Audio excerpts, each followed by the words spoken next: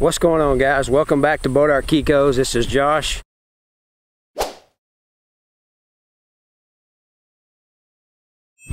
I wanted to do a little video to talk about breeding tips, things that you can recognize in your herd, some things that we do around here for our breeding program, and I just kind of wanted to share some thoughts and some things that we do. Maybe it'll help you, and let's get into it.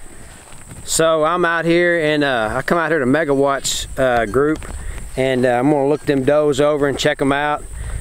So we started with our group, we started breeding in August. So we put our bucks in August 1st, and they're still in today.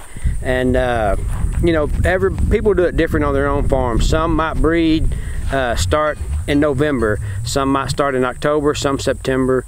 It just depends on how it goes for you, when you want to have them kids. And when we started in August, it was pretty warm out, and there was not a whole lot of breeding going on. So we've noticed he's bred several does right now. Megawatt, he's got over 40 head in his group, and I've noticed some that we thought was getting bred that they must have missed on their first cycle that he's breeding now. And that's a good indication of why you want to leave them bucks in for so long, at least 45 days. That way you can hit both cycles, and weather has a lot to do with it. There's several other factors that go along with having a successful breeding program. So one of the things that we did this year was we nutritionally flushed these does. So prior to putting them in breeding pastures, we come and we started feeding a little early. That kind of helps with the body conditioning. These does, they had come off of a pasture with plenty of nutrition in it, but nutritionally flushing these does, it kind of ups the ovulation. It could produce, you know, more twins, triplets. So we know that just nutritionally flushing them, that it's going to help out with our breeding program, and that's what we did this year. This is kind of the first year that we started doing that. So 2 weeks prior to putting the buck in, we went in and started feeding these girls, and you can see that they've maintained a good body condition. So going into breeding season, you don't want your does going in out of overweight, out of shape, too fat. You want them to be just healthy enough nutrition there that their body type is good. You don't want them too thin, because you want them to be in the best that they can be whenever you're going to breed them. So nutritionally flushing these girls, we think adds value to them, adds value to our kid crop. And I know it's worked for other farms, and we just kind of picked up on that, did that this year, and so far, by looking at this group of does, you can tell that their body condition has maintained well.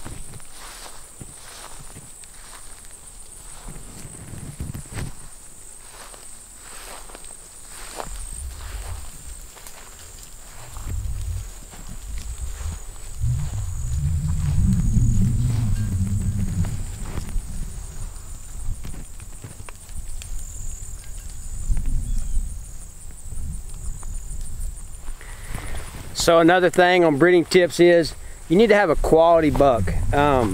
He is 50% of your herd. That buck is going to be half of your herd. Always have a good quality buck to make your kid crop better, have a successful breeding season. And I know for a fact that we've got that here. We've got 2 bucks that are outstanding, Megawatt and BT, and we're impressed with them. We've seen on this farm here what BT can do for us. We've got several does that we've kept from him, and they're growing out good. And then Megawatt, where he come from, we've seen what he did for them, and that's kind of why we jumped on the opportunity to get him here. So we know what his kids look like, how his kids did on the scales, and we know that Megawatt's going to be a great advantage for us on this farm having him, because he is going to improve our kid crop tremendously.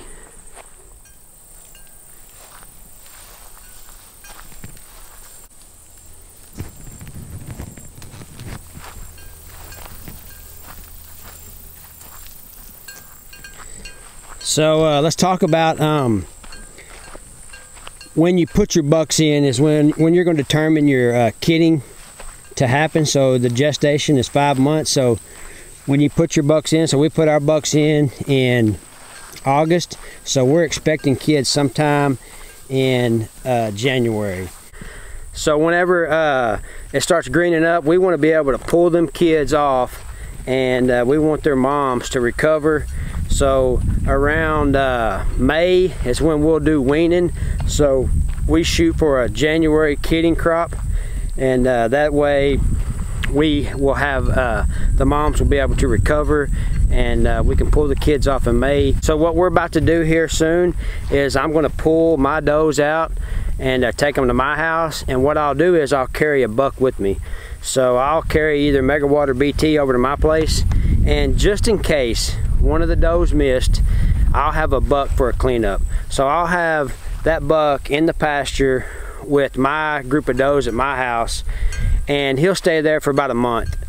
If there is a doe that's missed, she'll cycle and he'll be able to breed her. That's just a good way to make sure that you got all your does covered. So a doe's heat cycle, they'll come in 18 to 21 days, and then they'll be ready to breed for about 3 days. And if that buck misses one of them does during that 3 days, then she'll cycle again in 18 to 21 days, and she'll be back in.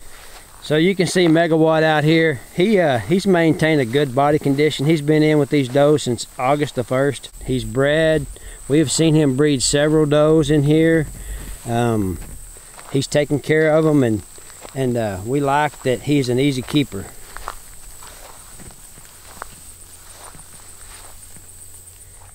So I've noticed that right now he's sticking to 2 does. He's sticking to this doe right here, this tan one right here. He's sticking to her, and he's sticking to the one over by the fence. So it tells me that he's probably, they're probably in, and he is probably breeding them.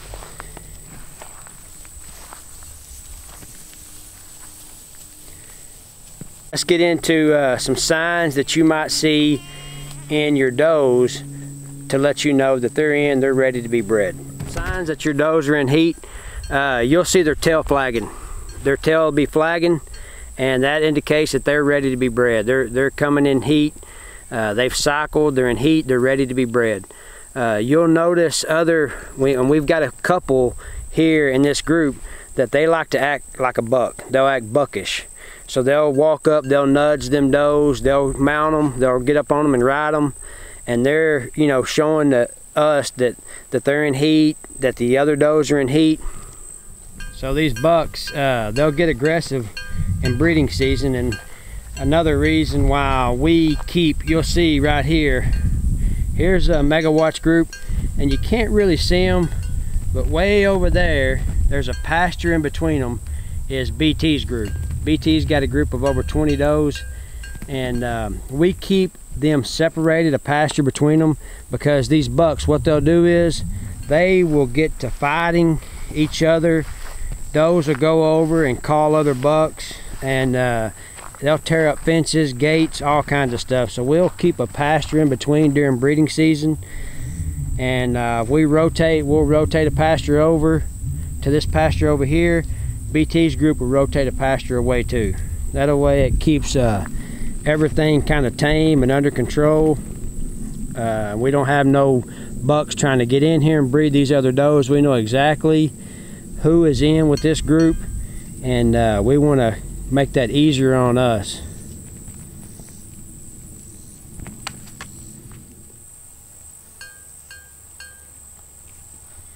You'll notice those does that are in, or I seen Megawatt, he bred this doe right here, this white doe.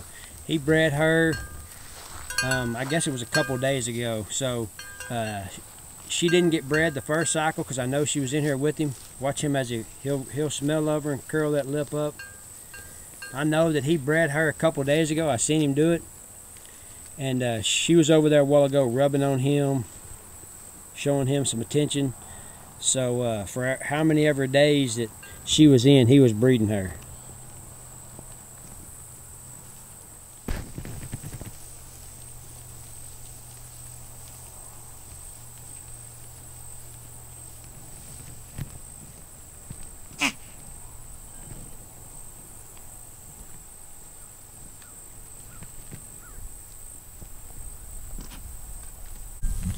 I couldn't figure out, these does are all interested. So they kept looking over here in this other pasture. I couldn't figure out why, but I see now this livestock guard dog, she's come over here checking things out.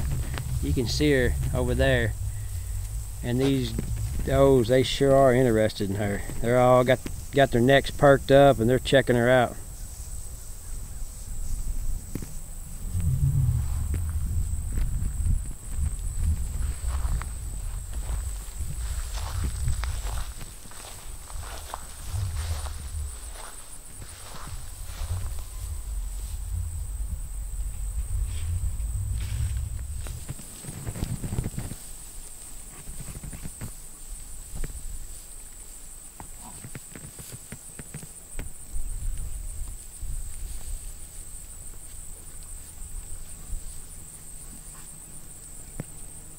What that dog did is she probably seen me out here filming, walking around, checking things out. So she come over here to check this pasture just to make sure that nothing funny is going on. And she just checking on her goats, that's all. And these, I didn't see her coming. I guess she come around the pool bank, and these does, they sure was watching. I kept seeing them looking over here. I was wondering what were they looking at, and I seen that dog come over the hill. So they already sensed her being in that pasture, and they was really curious about her.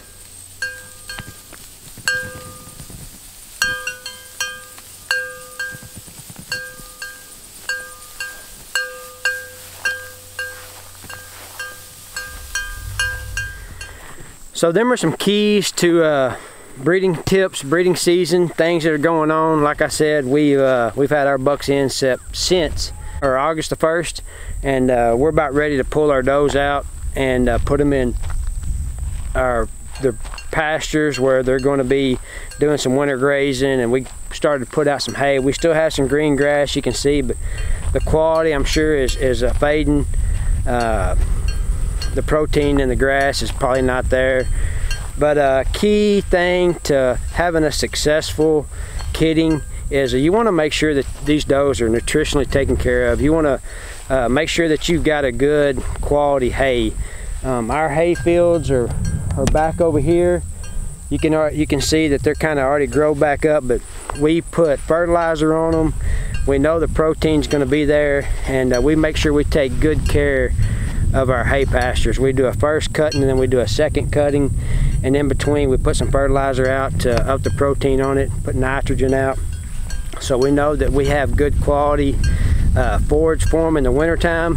And you know, keys to having a successful kidding, you do have to do a little bit of feeding in the wintertime. We do feed a little bit.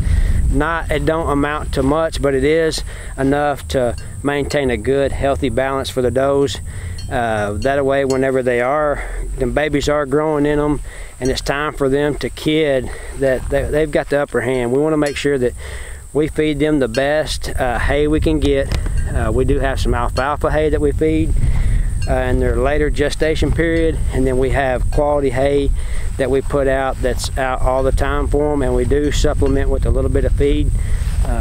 So them are just some keys, things that you can do to have a successful breeding season. And I hope that maybe just if there's one thing in here that you picked up on, I hope that helps you out. And like I said, there's other farms that do it different. This is just the way that we do it here in Texas, and it works for us. We had a very successful breeding season last year, and we are hoping that the few things that we added this year will continue that success. And I just wanted to share my thoughts with you on that. Hopefully it helps you out, and I appreciate you guys watching. Appreciate you subscribing to the channel. If you're not subscribed, please hit that subscribe button. Come along with us, stay up with what we got going on. If you'll ring that notification bell, you'll get notified when I put out new videos. But like always, appreciate you guys watching, and we'll catch you on the next one.